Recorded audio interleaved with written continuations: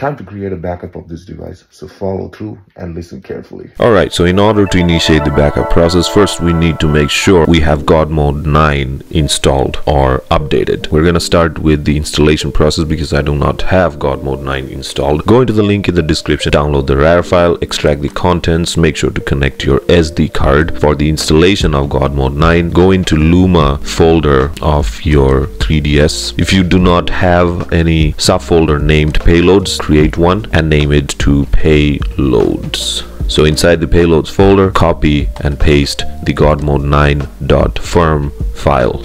Second, go back into the root of your SD card. This is where we're going to copy and paste the GM9 folder.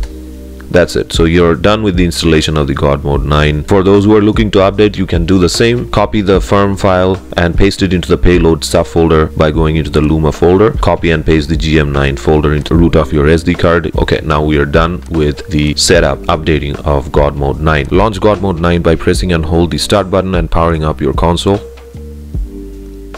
Now listen very carefully and perform these steps, because this can lead to your console getting bricked, and if you get your console bricked, it's a hassle to unbrick it. And don't hold me responsible for this. Like I've said on my previous video, this is a very tricky jailbreak, especially for those who are on a previous jailbreak and are about to remove the jailbreak. Here it says RTC date and time seems to be wrong. Set it now. This is very important. Go ahead and set the date and time. Press A, set the date and time to the current date. Okay, so just go ahead and press the home menu one more time and you're going to see this menu. First, select scripts. Second, select GM9 mega script. Now from there, select backup options. Select 3Ds Nand backup. Now make sure that you have enough space available. At least 1.3 gigabytes of free space is recommended. If you're unsure, just check through the main menu. So here we have 3.7 gigabytes of space. Go ahead and press on A. Now this is going to take a little bit of time. It says ETA is 10 minutes or 11 minutes. Almost done. It says 11, 10, 9, 8, 7, 6, 5,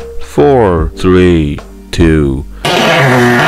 Backup created successfully. Press A to continue. Go ahead and press A. So if some of you get an error or something like that, which I hope you don't, then you're gonna have to go through the troubleshooting guide. Press on B and return back to the main menu and select exit. If you get a prompt where if it asks you to write permissions, then go ahead and press A. It didn't ask me to do that, so we're totally fine. Press and hold R and press start to shut down your console. Remove the SD card. Alright, so after your SD card shows up on your PC, go into GM9 folder, copy the out folder. These are the backups of your 3Ds Nand. So these are the very most important files, so I would recommend make multiple copies and store them on several locations. Copy the out folder and store it at a very secured location on your computer. This is going to come in very handy. Name it to 3DS backup.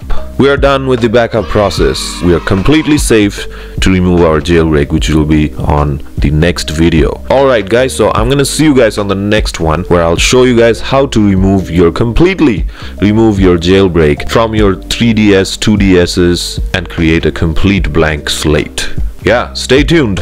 For those who aren't subscribed to my channel, go ahead and do so. If you want to join my Discord, go ahead and do so. Links in the description. I'm gonna see you guys on the next one. Dr. Root 7 signing off. Peace.